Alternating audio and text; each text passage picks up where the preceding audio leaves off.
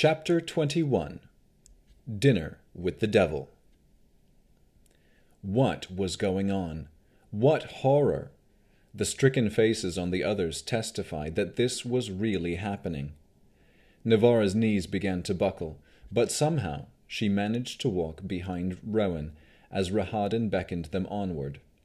He led them up a spiral staircase, different from the one he had recently descended. A chill wind blew through the stairwell, killing the heat from the torches. All the sights, sounds, and smells passed Navara in a blur as she racked her mind to understand what had just happened.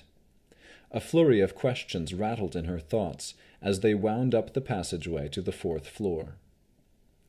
Rahadin led them into a lounge, a well-furnished room with plush chairs and an impressive bookcase. Rain pattered on the 3 bay windows that adorned the rounded wall opposite the door. Through the storm outside, she could make out the rooftop of the keep below the windows. Clearly they were in one of the castle's towers. As soon as Navara entered, she could not stop herself from asking, "But where's the real Vasily?" "There has only ever been one Vasily," Rahadin said, whose sharp face looked at her with steely condescension. "I don't know why my lord does it, disguising himself as a human gentleman. I think it amuses him to see how people reveal their true folly when they think themselves in the presence of a fool.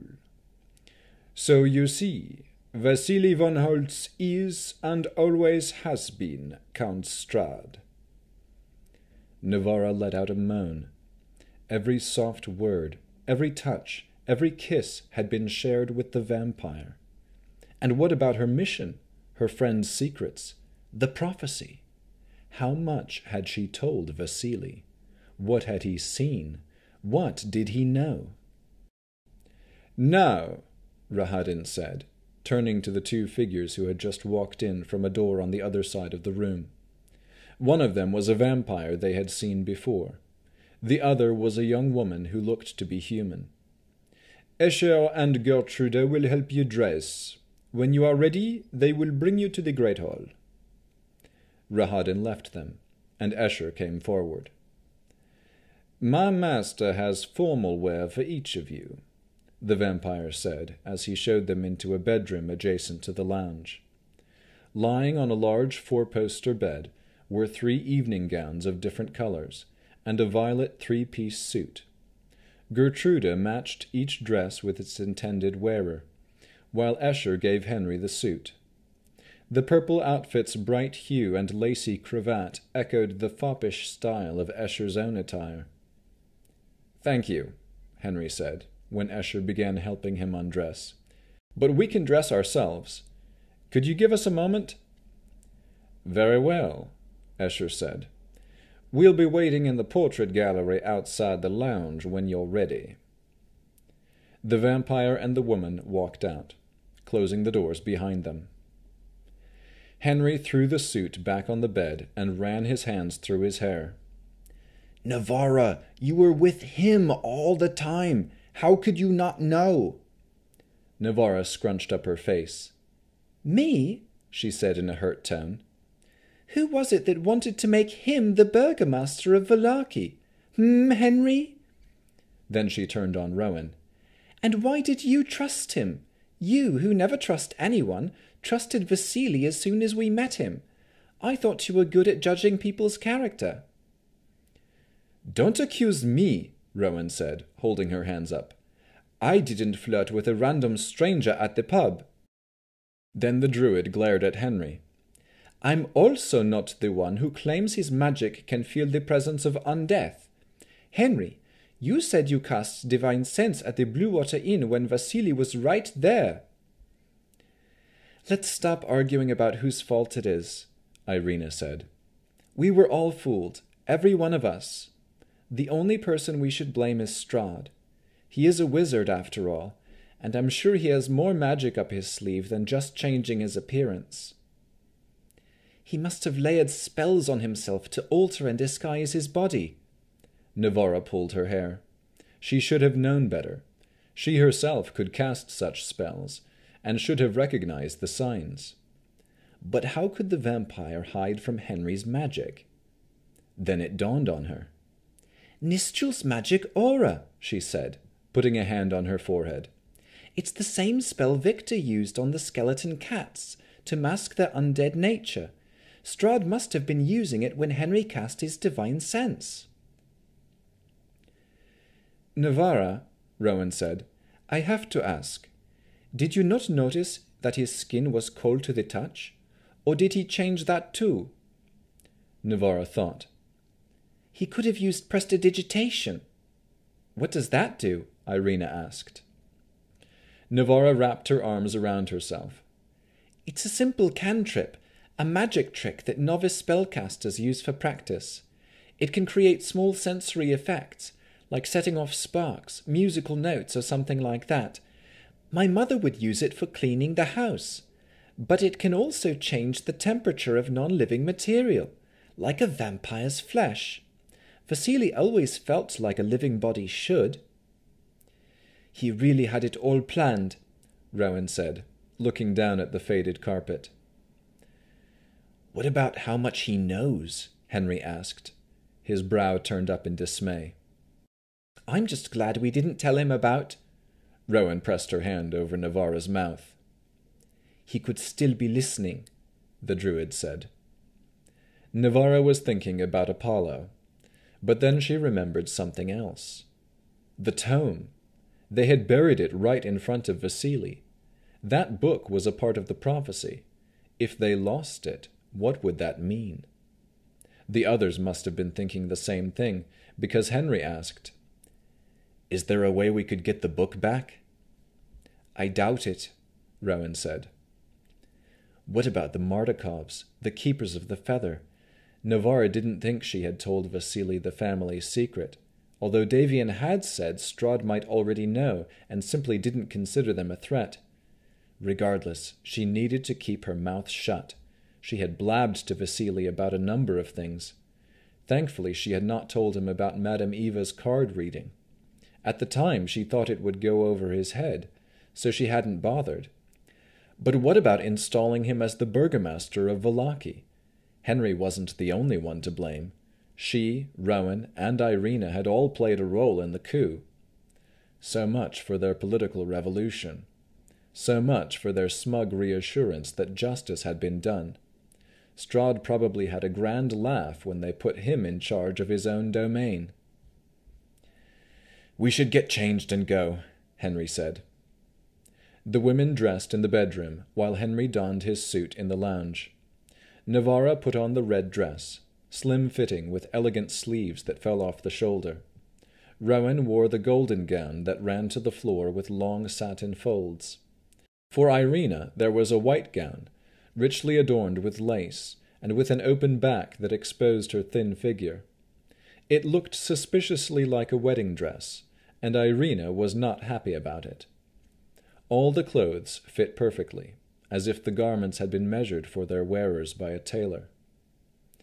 Though all four friends cut a dashing picture in their elegant finery, none of them had ever felt so dejected and out of place as they did in that room. Too afraid to discuss anything further, and too humiliated to linger, they set out for the great hall. Escher and Gertrude led them back downstairs, showing off a regal painting of Strahd in the corridor along the way.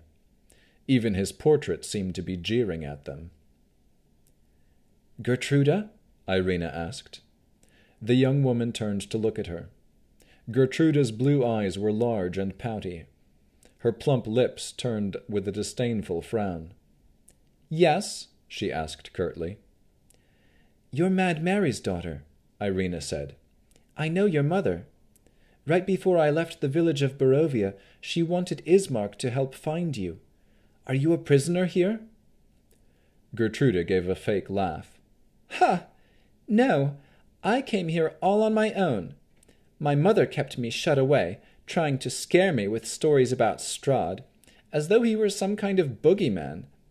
I came here to find the truth, and of course he took a liking to me right away. I'm his mistress now." Irina was shocked into silence. Don't be so surprised, Gertrude said, as they walked down the spiral stair. Just because you're his favorite now doesn't mean you will be forever. Don't mind her, Lady Irina, Escher said, speaking with an accent foreign to Barovia. She's still learning her place. What's that supposed to mean? Gertrude asked. But all conversation was put on hold as they passed through an arched hallway, and they were greeted by the overwhelming sound of a pipe organ. The music became even louder when Escher opened a set of double doors, the notes flowing around them like eddies in a stream as they entered the great hall. The bellowing of the pipes echoed off the stone walls, reverberating into the floor and up Navara's chest. Seated at the organ, with his back toward them, was a man hunched over the keys, swaying to the harsh melody with rapt abandon. After playing the final chord, he turned around and greeted them. It was Strahd, now wearing a jeweled doublet that befit his noble station. "Friends," he said, "I am so glad you have come. Please take your seats." He stood up from his bench and gestured for them to take their place at the long dining table. Escher went to the left-hand side, where Strahd's other consorts were already waiting. Volenta stood behind one chair, her face hidden as usual behind a skull mask. Behind another chair stood Anastasia, Davian's mother, Navara thought.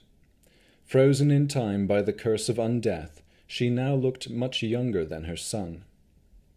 The four friends shuffled to the right side, opposite the consorts, passing Rahadin, who stood at the end of the table near the double doors. They pressed into one another, like a flock of frightened sheep, Navara thought. None of them wanted to sit next to Strahd. Irina took the far chair, sitting down beside Rahadin. The chamberlain cleared his throat. "Ahem! Not before the host," he hissed.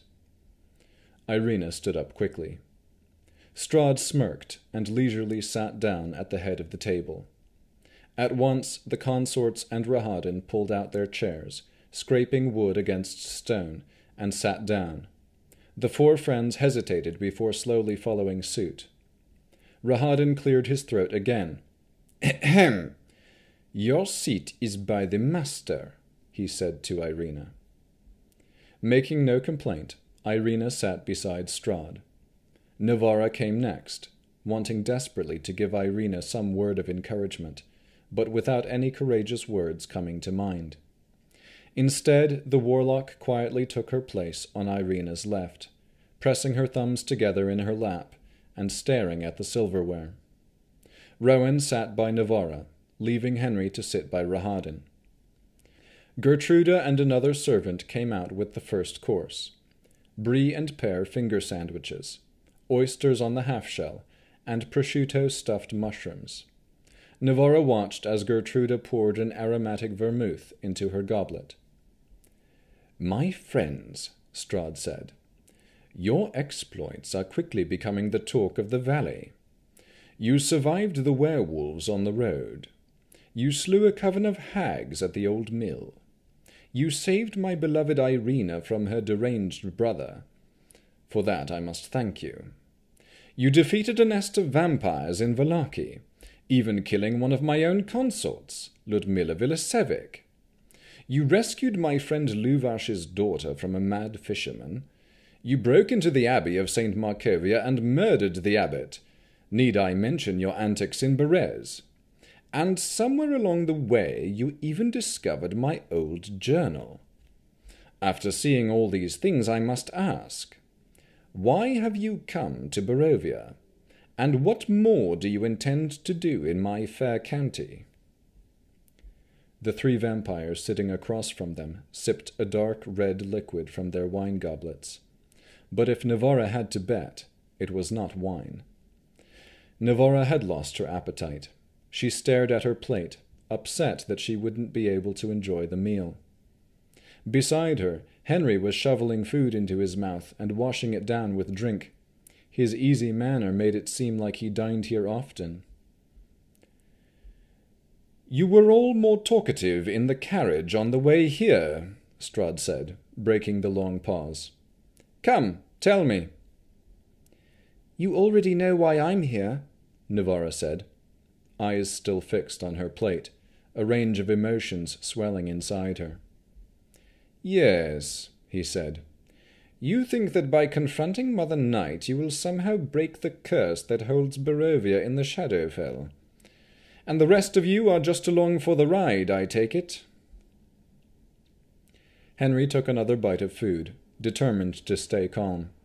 But every time he lifted his fork to his mouth his hand trembled. Our lives are an open book, it seems, he said, swishing the vermouth in his glass. Our exploits have only been for the good of the valley. He forked some more mushrooms into his mouth, fearing to say more. The sound of cutlery on plates echoed through the hall. Henry cleaned his dish with one last bite, and, just as he could bear the silence no longer, Gertruda and the other maid brought out the second course, lobster bisque served with fresh bread, caviar, and a glass of sherry. This decadence was clearly beyond what the valley could produce. Vistani travelers must have brought these delicacies from beyond the mist. The vampires continued sipping their glasses after they were refilled with the same red beverage. Strahd sat with folded hands, watching them all, no food or drink to keep him occupied. I have invited you to my house so that we might become better acquainted. I am dying to learn more about you, but I understand you might first have questions about me. So, ask away. What do you want to know about Strahd von Zarevich? Still none of them spoke. Come, you all must have questions. Navara cleared her throat. When did you last write in your journal? Strahd's eyes narrowed. Yes, it still baffles me to think how my personal diary could have found its way into your hands. You were even able to decipher one of my spells. Very impressive, Navara. I dread to think what private details of my life you may have read and misinterpreted. If the tome had been in your hands for too much longer, you could have unmasked all my secrets, even the identity of a certain Vasily von Holtz. He smiled. Rest assured, you will not be seeing that book again. Strahd hadn't actually answered Navara's question, but no one bothered to point it out. When the third course was placed on the table, Henry didn't notice anything unusual about the food at first. But as he took his first bite, he thought of home. He looked down at the plate, smoked salmon with cream cheese and capers, and lamb chops with lingonberry compote. The salmon melted in his mouth with a hint of chili pepper, exactly the way Henry's father would make it. Henry swallowed. Although the food was a perfect rendering of his favorite meal, he felt ill. How did the vampire know? Was his father all right? Was his mother? His parents should be safe in Blackford, weren't they? He washed the food down with a sip of champagne, the third drink of the evening. Henry of Blackford, Strahd said, turning to him. You are an enigma to me. You can sprout wings from your back. Now a rumor has begun to circulate that you are the White Angel of Prophecy, come to bring light to the valley. But I know that you are not the White Angel. In fact, you killed him. You bear a facsimile of my brother's sword. Then his eyes narrowed, and his voice became quiet. You even look a little like Sergei. But he is dead, so the question remains, who are you? Henry couldn't eat another bite. Just Henry Gibson, plain and simple. Went to school at the houses of Merlin, trained in the army, came back home. I like fishing. Without food stopping his mouth, Henry began to ramble, not caring where his sentences started or where they ended, as long as they did not touch on Barovia or the Sun Sword. He was starting on another tangent about fly fishing when Strahd cut him off. Quite interesting, Henry, the vampire said with mock fascination. I am sure I would love to hear more if I ever have trouble sleeping, but I think you are boring the ladies. And there is so much yet to discuss. Now, Rowan, let us hear more about you. Plates were cleared again, and the fourth course arrived. Romaine salad with shallots, candied pecans, and strawberries, served with a cream vinaigrette. Rowan, who had not touched a single crumb of food since sitting down, stared at the plate in shock. It was a meal Rowan's mother used to make. Hands that had been held firmly at her sides began to twitch. I did not know who you really were when I first brought you into Barovia, Strahd said, nor when you turned into a wolf and so bravely tried to kill me. As I have been watching you these past weeks, however, the thought has occurred to me that I might know more about you than you know about yourself. But please, do not let that dissuade you. Tell me, who is Rowan von Zarevich? Rowan felt like she had been punched in the stomach. You look surprised, Strahd said. Did your father never tell you his family name? Rowan bit her tongue, holding back. Then, in a reserved tone, she said, Since you clearly hold all the cards, why don't you tell me? Very well, Strahd said. Rahadin, please enlighten everyone with the story of Barovia's beginnings. Rahadin laid down his fork and dabbed his mouth with a napkin. In ancient times, he said, the valley was home to the Dusk Elves. Prince Talath, Lord of the Elves, was a weak and corrupt man. He allowed himself and his people to be dominated by a powerful silver dragon named Argynvost and his company of knights. But I and my brother Metis spoke out against the dragon. He addressed only Rowan when he said this, his stern features never flinching. We defied Prince Talath to his face, and because of our boldness we were banished. So Metis and I fled to the court of the Galagrodian king, Barov, and his queen, Ravanovia. They received us with great hospitality, even adopting us into the royal family alongside their own sons, Strahd and Sergei.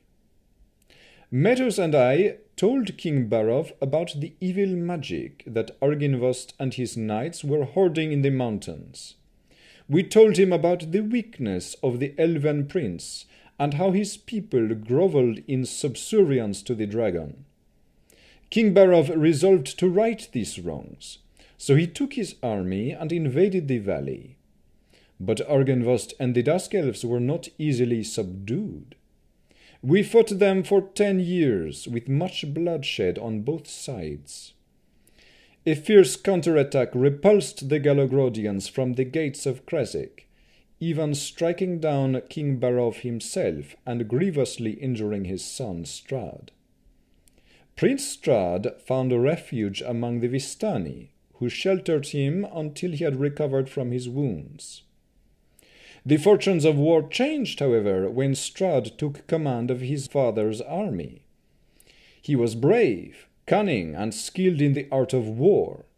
In a brilliant campaign, he outmaneuvered and outfought his enemies at every turn.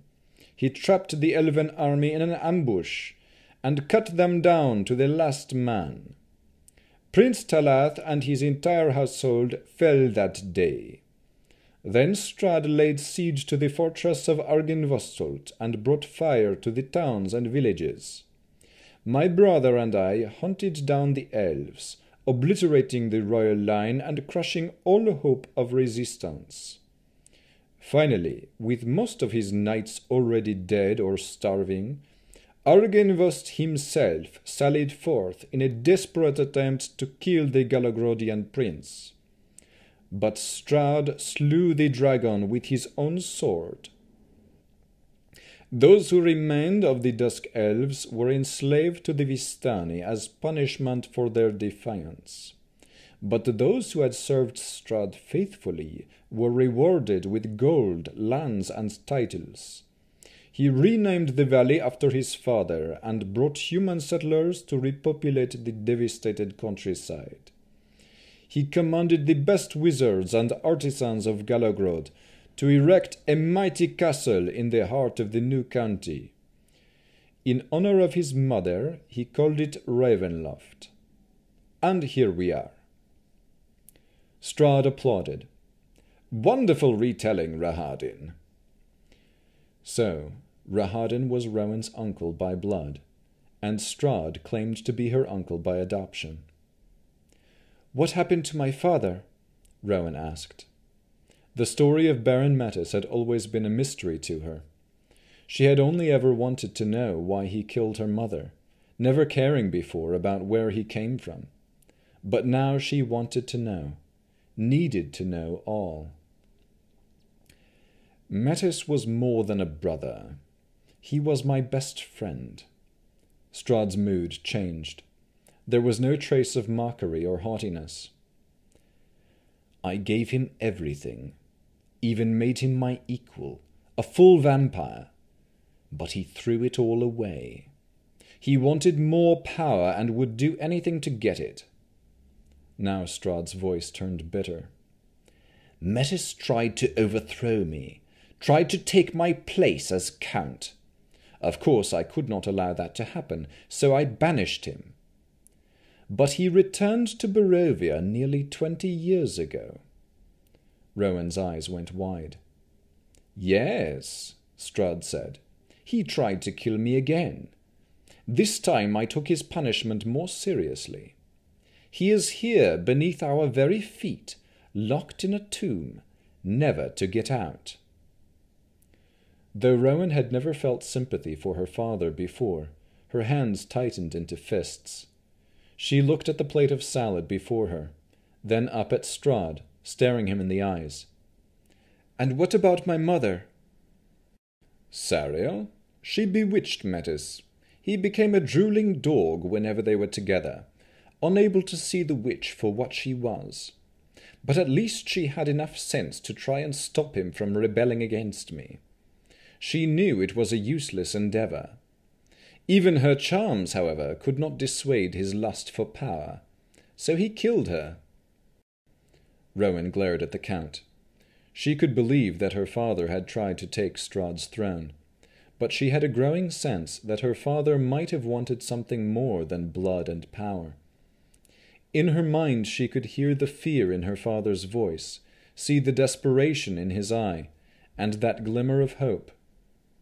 "You're lying," Rowan said, feeling the heat of anger rising. "What an accusation!" Strahd said, looking pleased at her defiant tone. My mother was no witch, and if she had any influence over my father, it would only be for the better. If my father really cared for my mother, I don't believe he would have killed her. Why would you not believe it? What did your father tell you about your mother's death? Oh, that's right, he didn't. Rowan's heckles rose, and a low wolf's growl issued from her throat. It was a pity, Strahd said. Sariel was such a pretty thing. I heard her pleading for mercy before Metis ripped her neck open. That was enough. His callous manner and hateful words ignited a rage that Rowan had never unleashed before. She transformed into a wolf right there in front of everyone, toppling her chair and crashing dishes to the floor.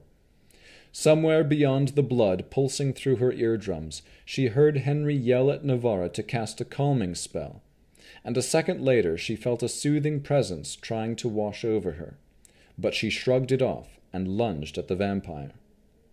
Another spell was cast, this time by Strahd, and Rowan slammed headlong into an invisible wall of force. It pushed her back from the table. Rowan gnashed her teeth and tried to break through the barrier, but it was futile.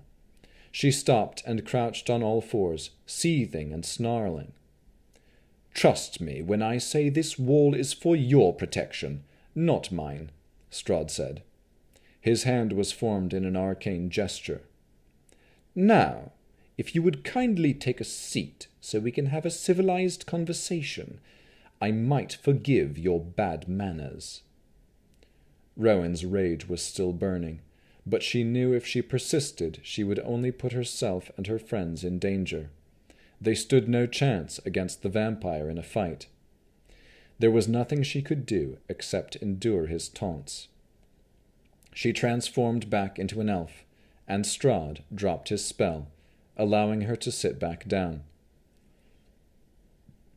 Navarra knew she would be the next topic of conversation, even before the 5th course came out. When it came and she smelled fish, she braced herself for the worst. "My sweet, lovely Navarra," Strahd said. Navarra fixed her eyes on the new plate, a classic Harrington dish of eels stewed in a sauce of onion, nutmeg, anchovy, and vodka, served over asparagus. "You are a breath of fresh air," he said. "I treasure the days we have spent together, and I know that our love will blossom all the more now that your frog has turned into a prince. I feel I have learned so much about you, and yet I long to learn so much more. What else should I know about my mistress that you have not already told me in the passion of a sweet embrace?" Navarra gripped her fork, pushing the food around on her plate. She was about to tell him how she had planned to break up with Vasily, but realized it would be foolish and pointless. "Navarra doesn't love you. She loves Gostamir." Navarra's eyes bulged as Henry blurted out the truth. She saw Rowan jab him in the ribs and was glad for it. "Gostamir?" Strahd mused. "That's right, your patron. I remember you wanted to introduce me to him back in town. No matter. If he was too bashful to show himself to Vasily, I doubt he will give us any trouble from now on. Besides, you are not the kind of girl to play the harlot with another man. Are you, Navarra?" He looked at her expectantly. The whole situation was a hysterical nightmare. All Navarra could think of was Gostamir's silly sentence of the day. "A man without meaning is often mean without meaning to be mean." She looked at Strahd, then realized that the ridiculous adage might have more meaning now than it ever had before.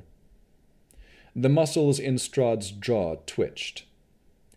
"I understand you have an odd proclivity to utter nonsense whenever you do not know what to say, but I really do expect a straight answer." "Why?" Navarra asked, at a loss. "Why bother caring about me when you're clearly trying to woo someone else?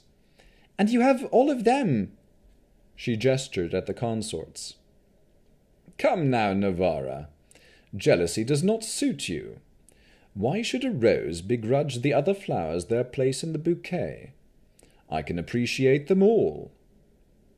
A crazed laugh escaped her lips, and she reached for a glass of Riesling. She downed it in one gulp.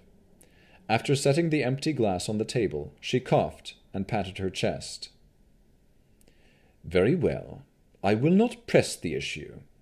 I know you love me, Navarra. We can leave it at that."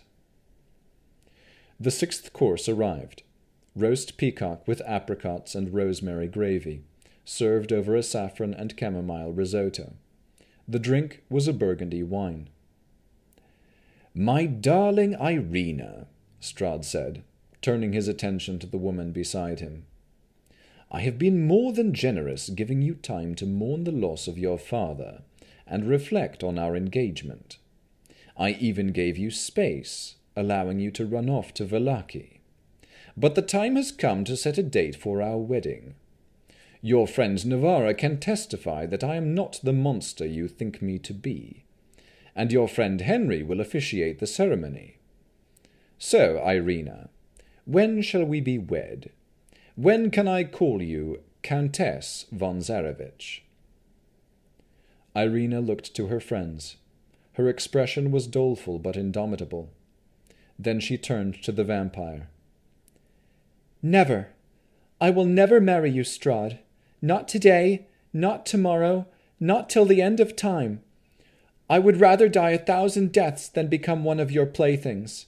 And not a day goes by that I don't pray to the Morning Lord for your destruction. Strahd paused for a moment, looked down at the table. When he looked up, his eyes burned like embers. I love you, Irina, but sometimes I am astounded by your selfishness. Your soul's union with mine is the only thing that can break this valley's curse. All Barovia will suffer because you refuse my generosity. Oh, you will marry me. When everyone you ever cared for is dead or driven mad, when you have traversed the valley 10 times over and still find no escape from my lust, when you have cried out to God for death and he does not answer for fear of my wrath, then you will love me. Then you will marry me. They sat in silence for the rest of the dinner.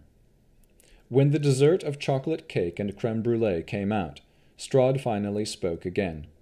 His tone changed back to sarcastic levity. Seeing as how the hour is late and the weather is dreadful, you may all stay the night. He beckoned for Gertrude to sit with him.